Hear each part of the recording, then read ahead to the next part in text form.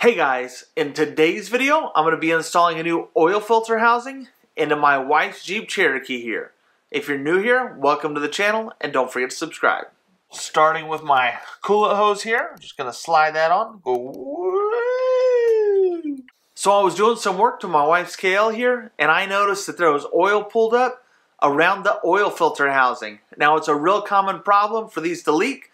A lot of times the seals will leak or they'll even crack themselves. Now the stock housing is plastic, so it can be prone to breaking, and I'm going to be replacing it with a nice solid aluminum one. Now this kit not only comes with the oil filter housing itself, but it also comes with a new oil filter, as well as all the seals that you need pre-installed. That way there's no reason to have to buy any more gaskets or any more seals. This kit also comes with new upper and lower intake gaskets, so there's no need to purchase any extra gaskets. And you want to make sure that whenever you take your intake off, that you replace the old gaskets no matter how old they are. Now I picked this up on Amazon. I'll go ahead and leave a link in the description below. Now I am starting this video off with the upper intake already removed. If you need to know how to remove the upper intake, you can check out this video right over here, where I install new fuel injector. I'll also link to that video in the description below, as well as one of the linked videos at the end of this video. So we're going to go ahead and hop on this and get started removing the lower intake. Now with our upper intake out of the way, we need to go ahead and disconnect all of our fuel injectors. Now it's not 100% necessary to disconnect all of the plugs that go to your coils, but me personally, I like to disconnect everything and just push it all out of the way. That way I don't run into any problems and nothing hangs up. Now on your fuel injector plugs, you are going to have a red locking tab. That tab just needs to lift up and then you'll be able to squeeze it like a regular connector and pull it out of the way. Once it's all loose, you can just kind of tuck it in here out of the way. That way it stays out of your way so you don't run into any problems. So with all of our electrical connectors out of the way, we can go ahead and start removing lower intake bolts. Now if you want to, you can disconnect the fuel rail. Me personally, I like to leave it all connected. It's cleaner that way. I don't make as many messes. I don't have to smell like fuel, and we're just going to lift it up and out of the way, and it'll give us plenty of room to do everything we need to do.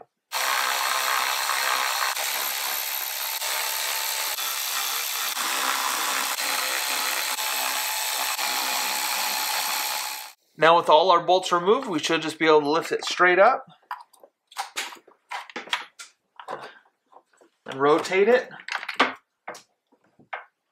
out of the way. Now with our upper intake out of the way, we can go ahead and start removing our 5 filter housing bolts. Now these aren't your standard bolts. They're actually going to be a reverse Torx bit. A reverse Torx bit or an E-Torx bit. These specifically are an E8. I'll go ahead and I'll put a link down in the description below to a set of these as well, so you can order them when you order your oil cooler. So I'm going to go ahead and remove these 5 bolts and slowly lift it up and see what kind of mess I can make. Now with all our bolts removed, we can start lifting it up and out of the way. Now when you lift it up and lift it free, it's going to make a mess in there. Be ready with some towels or maybe even a little fluid transfer pump just to get the mess out of the way. Now I highly recommend that when you're doing this job to make sure that you're changing your oil at the same time and possibly your coolant. Now is a perfect time to do a coolant flush, get the old coolant out, get new coolant in, start fresh all the way around. So now I'm going to lift this out and hopefully I don't make too much of a mess.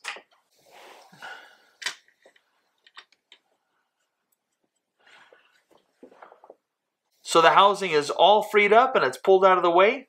I can go ahead and disconnect my electrical connectors and my coolant hose.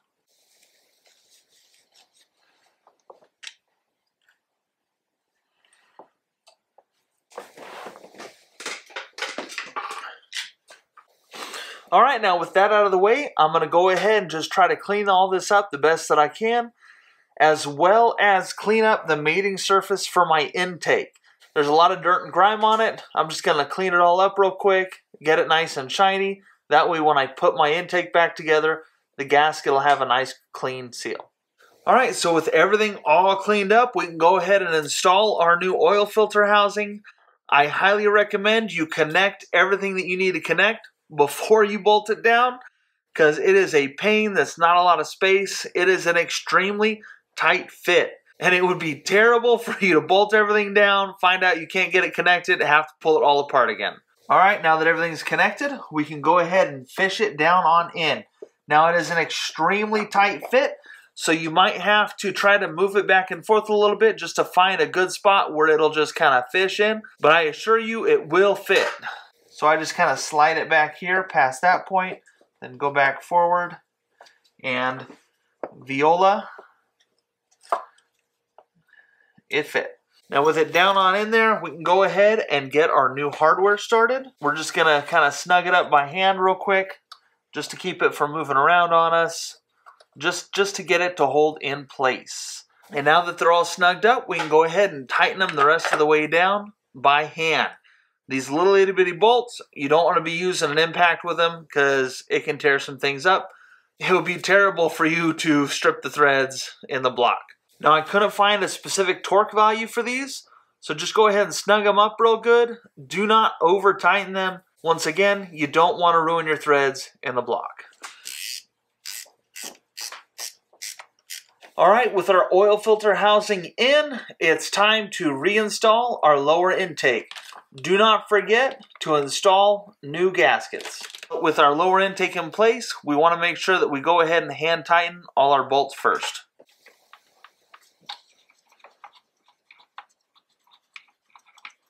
And then once it's all snugged up, you want to go ahead and torque it to 106 inch-pounds.